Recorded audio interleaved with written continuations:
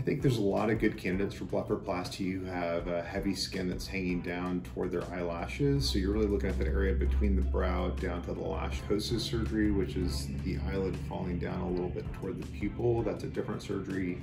Brow heaviness is another surgery. That's everything kind of above the top eyelashes.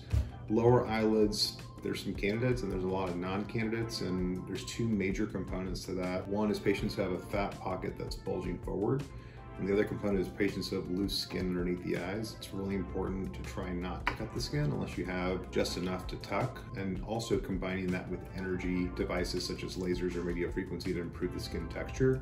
That's an area we're always going to have to continue to maintain and improve. And the most important thing right below the eyelid is your bone here, and there's an orbital retaining ligament that sits below that keeps kind of the fat hanging above it, and that kind of creates that bulge appearance.